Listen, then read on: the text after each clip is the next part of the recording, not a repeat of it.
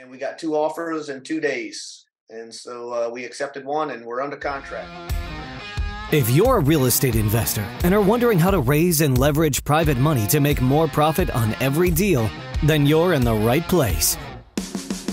On Raising Private Money, we'll speak with new and seasoned investors to dissect their deals and extract the best tips and strategies to help you get the money, because the money comes first. Now here's your host, Jay Conner.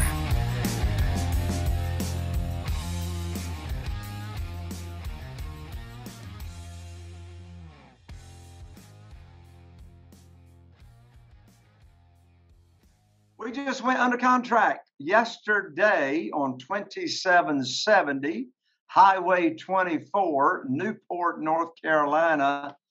I know how you all are. Don't try and steal my deal. I'm already under contract, all right? So there's a couple of lessons from going under contract on this deal. The first lesson is, and this is a writer-downer, you have no idea what a seller will take until you make the offer. Period. Some of you have heard me say that 102 times. A seller has no idea, and you have no idea. The seller has no idea really what they will accept until you make the offer. And it also depends on how clean your offer is, meaning no contingencies, and how fast can you close. So let me give you the details. I went and looked at this house and this property last Thursday, a week ago tomorrow. This house has got 800 and some square feet, 2-bed, 1-bath. Seldom do I ever buy 2-bed, 1-baths, but there's no inventory in Carteret County. I went and looked at it. After repaired value is somewhere around $175,000, believe it or not. It's way off the highway. The access to this property is a gravel/dirt road with no easement granted to the subject property owners. The easement is actually going across the neighbor's property behind their backyard, which means their fence would have to be taken down to get over to Cagle Road instead of Highway 24. So I went and looked at it. Figured up the repair cost. They're $48,000, call it $50,000. The seller is the daughter and the granddaughter or heirs of the owner of the property. So it's an inherited property. And so neither one of them are going to live in it. So there's one motivation, inherited. They told Kim, my acquisitionist, they would not take a penny less than $75,000. So we ran the numbers, and so I'm going to offer, and I did offer $50,000. Kim reminded me they won't take less than 75. I said, that's what they said. I need you to offer 50,000 and write this down, justify the offer. So how do we justify the offer? 3 points. Number one, the access that you're using has no legal easement granted. Frank, the owner of the property where the road is going into the house, we don't know if he'll grant an easement. We don't know if he'll even sell an easement to get access to the subject property. If we use the legal easement of the property, I got to pay to put a road in.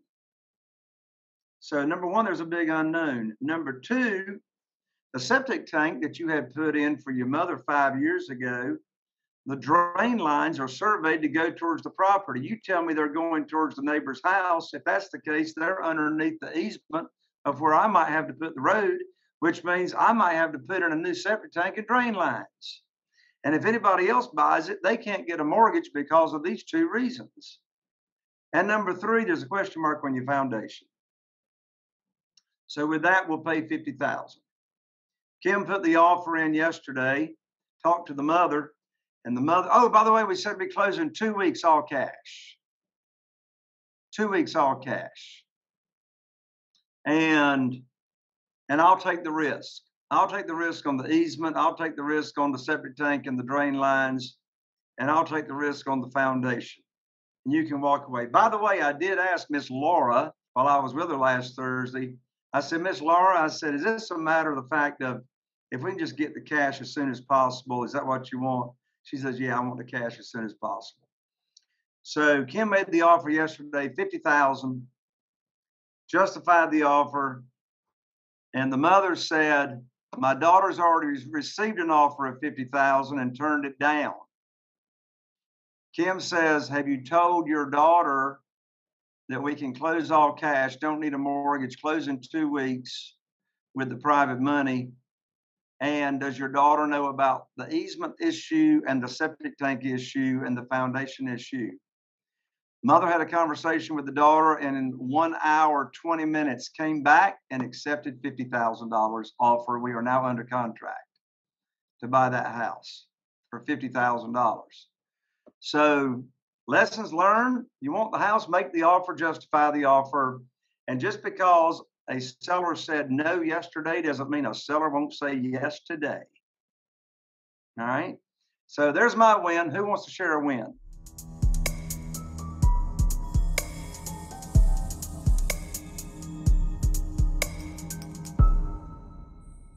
I'll share a win, Jay. Share a win there, Banjo. We got done with a rehab in a town that's not known for being a sought-after town, but it's a low-priced house comparatively speaking to the surroundings. So it's $130,000 we listed it at, and we got 2 offers in 2 days, and so we accepted one, and we're under contract. After we yes. Give Erica and Eric the very sophisticated golf clap right here. That's awesome. So how much are you under contract for? We're under contract for $129,000, but they're asking $7,300 in concessions. And how much you got in it? Less than 60. Woo! Congratulations, Erica. Congratulations there, Banjo. Fantastic. Well, as you know, I help real estate investors raise a lot of private money for their real estate deals. You may not know that I have an exclusive Private Money Academy membership. That's right, a monthly membership where we actually spend time together twice a month on Zoom. That's the 2nd and 4th Wednesdays of each month, and I invite you to come check it out. We have hundreds and hundreds of members that always share their deals with each other, how they're finding deals, and of course, how we get all of our deals funded.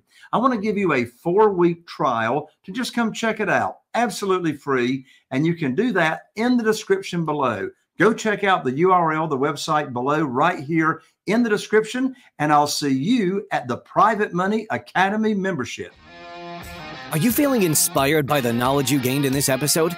Then head over to jconner.com/moneyguide. That's jconner.com/moneyguide and download your free guide that shares 7 reasons why private money will skyrocket your real estate investing business right now.